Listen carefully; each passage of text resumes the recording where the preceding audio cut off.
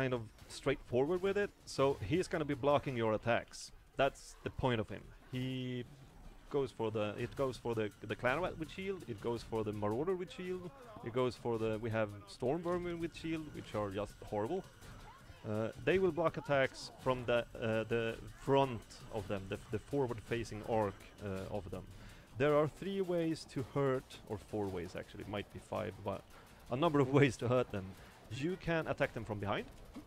You can wait until they attack, avoid their attack and then hit them. That's the thing that Victor never really manages to do, because that's quite reflex. You probably want to have like the fencing sword in Victor and just go dodge to the side and then chop the head off. So there's a short time window there after they've kind of completed their attack. Otherwise you can just like... Who is Floppy? Floppy? We have actual player in. You have actual players. Is he good? He's level 1. You're doomed. Is that a real player? I don't know. Is that possible?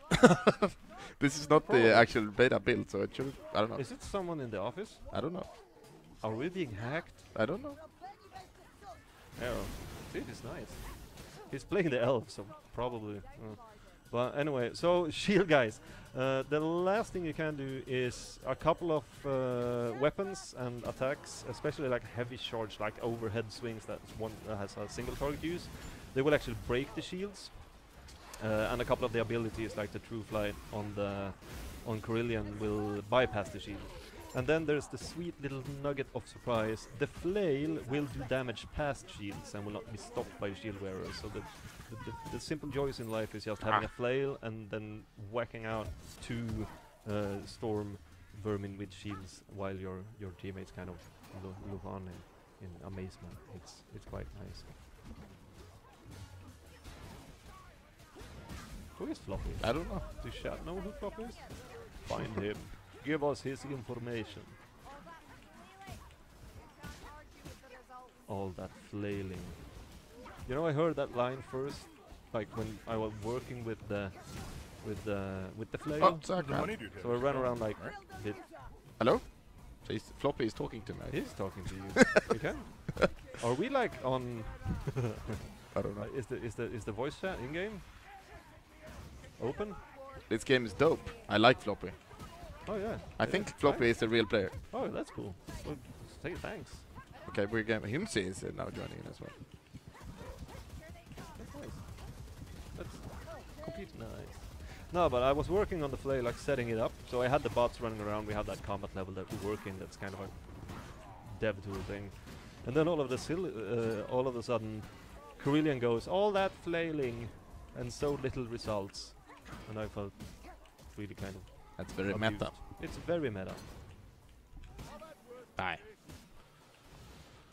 Extremely meta. Come on, boys. Floppy. Why did you ruin the house?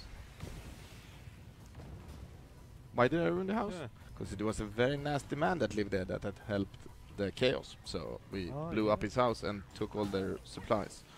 Because they were storing everything that they have been ransacking this village for. They were storing up and around that house, so we destroyed it before they could take it back to the Skitty Gate. I remember that. It's the cheese. Exactly. The cheese thing. They were stealing all the cheese. Do we have cheese in the game? There's lots of cheese in the game. Lots of cheese. So Using is kind of known for the cheese production, I think. It was one of the things we had when you went through where we kind of put the different levels. So apparently the chaos Floppy's has raided. dying. Save him. He likes the game. He will be important for our world. He is very important. Sales. Die. Yes, very good.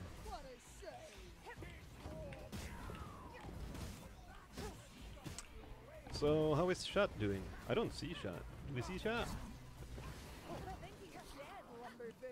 Lul. Someone says lul.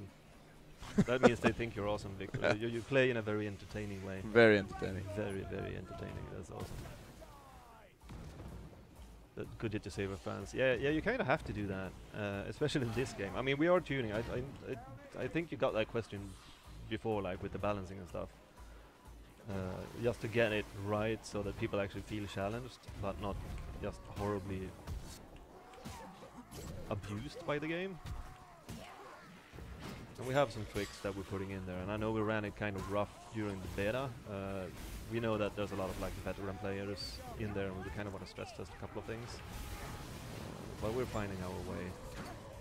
And I mean, there's that difference, especially with a game like Vermintide, because I think we have that thing where we want it to be immediately appreciable, where you can just go in and pick up a hammer and hit rats or marauders and kind of have a good time with it. But then we wanted you to kind of, if you're into that thing, transition over to kind of the more deep mechanics of the gameplay. Because I do think there's a lot to learn and there's a lot to master in there. And that's always tricky. Look at that. He's a good player. It's almost as if you played this level before. Once or twice. Yes, that's very good. I played it twice. Yeah. But this is like the first time we show like the other half of the second part of Ursing, or second, because we had 60% or whatever it is. In the demo, we just ran it kind of halfway and then ended it with a. Yeah, no problem. No. We ended it with that cool slow-mo cutscene. With a cool slow-mo of the cool Stormfiend. Yeah, which worked 99.5% of the time. But not 5. Yeah, no, I've seen a couple of the cool slow-mo where we kind of we tilt the camera towards one of our bosses, that kind of what the Stormfiend, when it comes to kind of spray fire on you. And a couple of times I've seen like a dwarf butt jumping past the screen or being hidden behind a pillar or something. I'm stuck in endgame screen. No loading. This might be because we're actually not playing the same version of the game. Yeah, it might be, and you're hosting. So maybe I should stop playing this game. You should probably stop playing the game. I think. I hope it's that, because I'm not actually playing on the actual beta. No, I was playing on our local version of the beta. Oh, okay. Oh, yeah. So that's good to know that players can join that. Because we should probably tell people, but I suspect people that should be fixing stuff like this is kind of watching this. Maybe. And I remember like a couple of weeks ago when we actually happened to divulge a couple of design changes on stream, because we had a design meeting right before the stream. Yes. And we didn't really have time to go tell the team. No, that was fun. So we went and had the stream and then kind of talked about the design changes in stream. So when I got back up to the team, they were like, dude, what the hell? So yeah, probably fix that. Yep. Somehow with the code magic. We're just designers. We don't really know. No, code. we know nothing. I know nothing. I mean, we do code. We don't. I don't. Know. You do. No, come on. You do code. I know ones and zeros. Come on. I will help you into the code. Okay. You just go into any code file and then you just kind of change stuff until it's fun. And then you kind of call a coder and say, fix this so it works. Yes. It's a really That's nice how way I say just fix it so it works. I think that might explain some of the bugs in the game.